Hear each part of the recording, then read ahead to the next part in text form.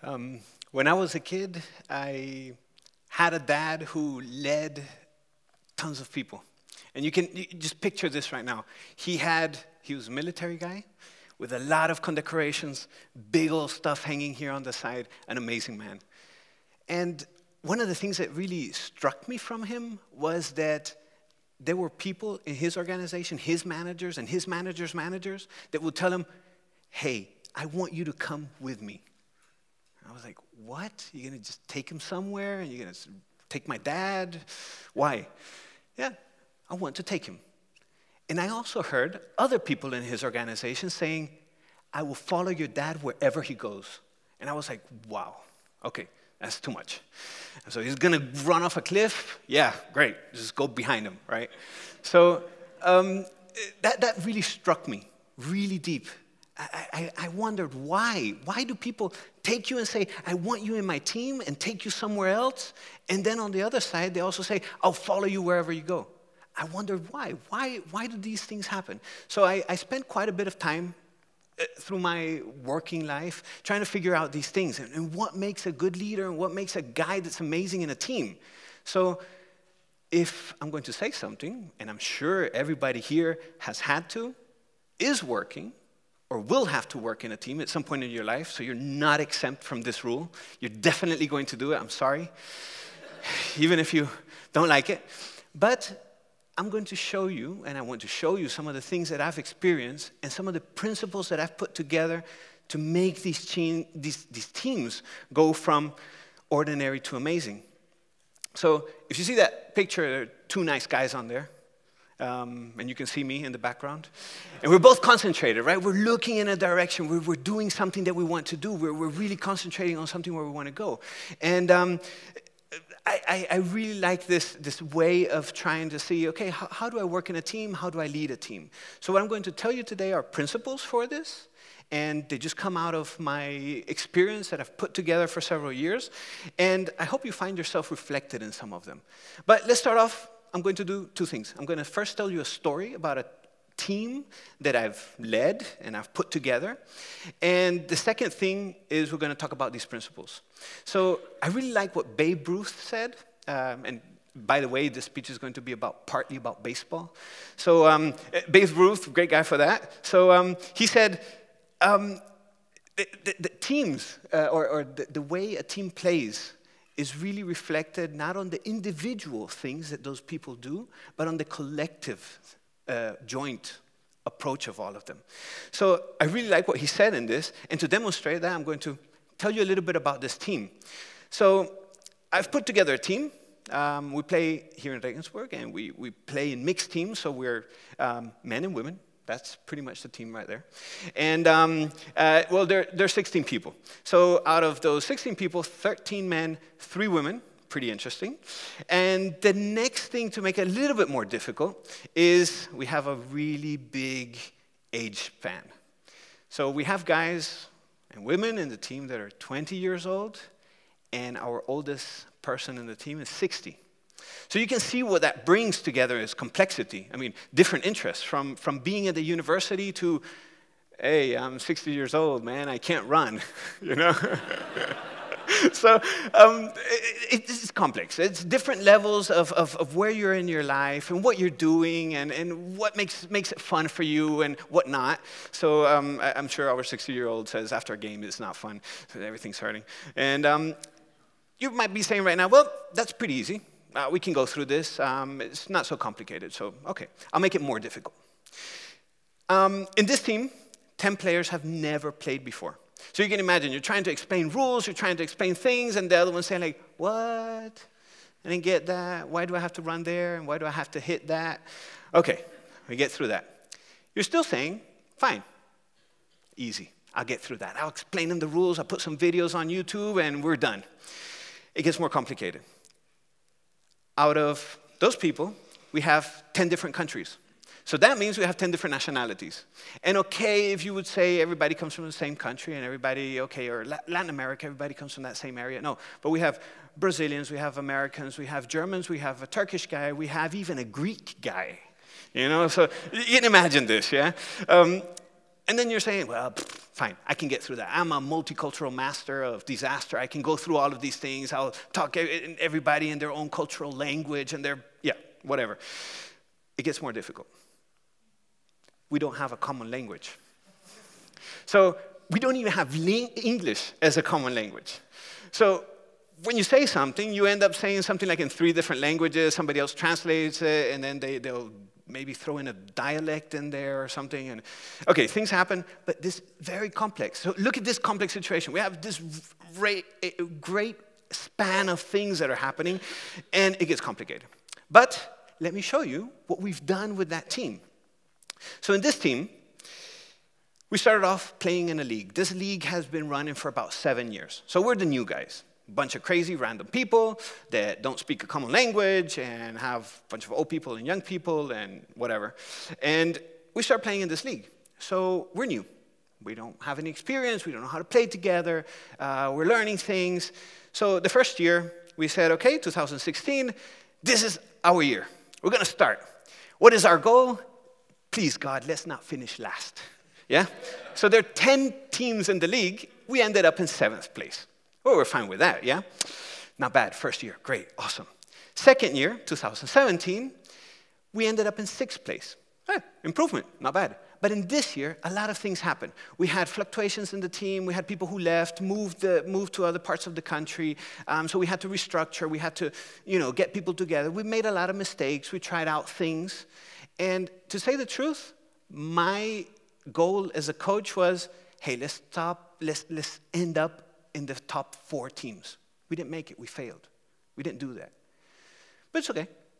We still have another year after that. So 2018 comes around, right? And we've restructured some things. We tried some new things out. We trained. We did a lot of different things. And then we said, okay, I said as a coach, our team, maybe we finish in the top 3. What do you guys think? You know what the team said? They said, no. We're going to finish first. We're going to win this championship, and we're going to do it. I'm like, man, okay, yeah, it's quite a bit. It's a lot to do. We have to do a lot of training. We have to do a lot of things. But they said that. And you know what happens? We go to the final. We beat the best team in the league that has played 10 out of 10 finals, and they have won 5 out of those 10 finals, and we play against them, and we win. Yeah? So everybody's excited, hype, yeah, let's go do a lot of stuff. We can win next year. Nobody's going to beat us. Awesome. Very nice. Feeling in the team, amazing. Remember these things. We're going to go into that in a second. If you look at if we look at a scale from what's visible to what's hidden, and you're on this side of the visible scale, what you just saw right now, or what I just showed you, are the outcomes. Things that you can see, things that are there as a result. I can see it. That's the outcome. That's the result that I'm getting. But what happens? There are layers behind this. These layers, one layer behind, would be actions. To get to that outcome, I have to do something. I'm not going to just get muscles because God gave me muscles and then I'm, through evolution or whatever, I just have tons of muscles. No, it's not going to happen that way. You have to go to the gym. You have to take an action to do that. It's part of it. And behind that, which is the secret, what I want to share with you today, to take these teams from something ordinary to something amazing, and not only if you lead them, but also if you're a part of a team, it's what's behind the actions, and those would be the principles. These principles give you basically the basis of what you're going to do and how you're going to do it. So I'm going to share those with you right now. I have 7 that I've put together. And the first one I really like a lot. The first one, you have to start with yourself. You have to know how to lead yourself. Who are you? How do you react in situations? How do you react under stress? How do you react when you're happy? How do you do things? What are your values? What are your sets of values? So a leader or a team or a person that comes in a team is not going to be paid attention to just because he says, yeah, great, I'm the leader. It has to start with you. That's the first step. You have to lead yourself. As a second part, now is influenced by character, not authority. How do you set an example? So think about something. When you do something, do people pay more attention to it than when you say it? Or is it the other way around? When you say something, maybe people, yeah, fine, okay, good, he said it. I know it with my kids. But if I do it and I set that example, it stays in people's heads. So by setting the example and influencing in this way, you're getting to another place where you're able to show who you are, because you already know yourself, you're leading yourself, and then you're taking it and bringing it into that team. In our team specifically, we have had these challenges. We have had people who had to look at how they influence each other. How do they do things? And to understand this, I do this also very much as a leader and also as a team member. How am I doing these things? What am I doing inside of these teams? And how am I showing that character that I'm bringing forth? Next one, and I think many of you might complete this with another part of the sentence, but influenced by character and not authority. A lot of you might say, I listen to reply. Yeah? So if we're in a team and I hear what you're saying, you will be taken care of on two different levels, intellectually and emotionally. I'm listening to what you have to say, but it doesn't necessarily mean I'm going to agree to that. First, I'm listening to it. I'm understanding where you're coming from. I try to lay that trust. What is happening between you and me? What are you telling me? What are you trying to communicate to me? And I'm trying to take that into account to the things that are happening in that team. This also happens under our teammates. We have had teammates that have had problems with each other. We have been able to solve those things. We've been trying to also maybe make our communication better throughout this, and just by listening to try to understand. The next one is giving power to others. This is something that's really interesting. How did you learn how to walk? You learned how to walk because not somebody just carried you the whole time. You would still be being carried, and you did it because somebody gave you that power to do it. Hey, go, try it. Do your thing. Try to expand on that. Try to see how you're going to do it. Try to learn from your experience. If we as leaders and also as team members don't give the opportunity to somebody else to try to live that and to try to do that, they will never learn. And by giving power to others, we're also freeing ourselves from quite a lot of things. At the beginning of that team, when we started it off, I made a huge mistake. I wanted to do everything. Oh, I'll send the emails, and I'll get a sponsor, and I'll do the WhatsApp group, and we'll do this, and I'll do everything. The moment changed when I gave responsibilities, and I asked people, hey, would you like to do that? Hey, I think you're pretty good at that. Would you like to try that out? People started taking ownership of what was going around them, and they started doing things, giving back into the team with the power that was given to them. The next one would be unity, and I have a beautiful example for this. With unity, I mean not that you're going to go and work in these teams and that all of a sudden they're going to be your family. I'm going to be with them 24 hours a day, and we're going to go eat together, and we're going to go shower together, and then we're going to, wash the car together, and we're going to go shopping together. No. And I'm not asking you to unite to your team in this way, but it is a thing of how you do things together. For example, in our team, we have moments during the year in summer, and we'll go and grill together. We bring our families, and everybody's joking around, and you're creating bonds. These are the people you're going to have to see for quite a while, and you're going to have to try to understand them, and you're going to try to also unite with them. And I have an amazing example. And the first game in 2018 that we had, there was this one guy, and he cooked for about 60 people on our first game. And we're like, what were you doing? He brought food for our whole team, for the opposite team, and for the spectators. He brought tons of food. And that was his way of showing his unity, of showing what he's bringing to the whole team. Mistakes, growth, and curiosity. Remember that I told you on our second season we didn't really achieve that goal that we wanted to achieve? We made mistakes. We still do mistakes. We still do these kind of things that are annoying and don't get us where we need to go. So when we're looking at this, we're trying to challenge ourselves to change and to understand things in a better way. If everything would run perfect, everything would be boring. Yeah, if we just go in this idle speed of non-change, things would be getting really boring at some point. You would win all the games, and everything is fun, and everything is fine, and then fun is not fun anymore. So it's good to have these losses, these setbacks, to make you realign again. Where are you doing? What are you doing? What are you thinking about? How can you make it better? Is there a way that we can choose things? Can we change people on the field and change them in a different way? From this, you learn. That's just about the only thing that you can say about this. And the last one is excellence over perfection.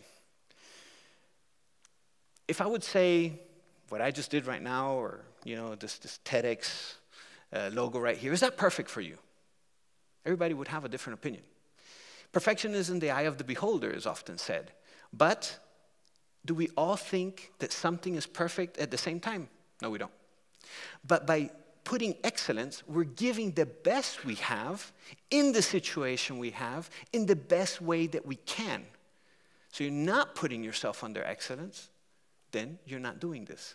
But you will never be perfect, and perfection will never be reached. We're humans, we don't try to be perfect. In our team, that's not our goal. But we're trying to give the best we can in the situation we can. Maybe you have seen these principles and you say, well, good.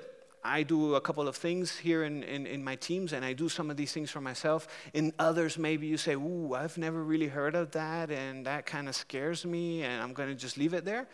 But with these things, I think that you can make changes in any team. Doesn't matter. It doesn't have to be sports. It can be in business. It can be in your daily life. It can be with your family. It can be with your friends. It can be with whatever you're going to do. Because remember, you're going to have to work in a team. This picture right here is actually one of my favorite. This was right at the end of that, when we won that championship. And you can see the emotion. You can see the feeling of the one guy with his mouth screaming and the others coming towards him. And you can feel the emotion of this moment. I'm sure that you will have to go through these things. I'm sure that you will reach at some point these kind of challenges. And I'm sure that you're going to make it. And another thing that I'm going to guarantee you is that it doesn't matter wherever you are in your life, you're going to have to work in a team.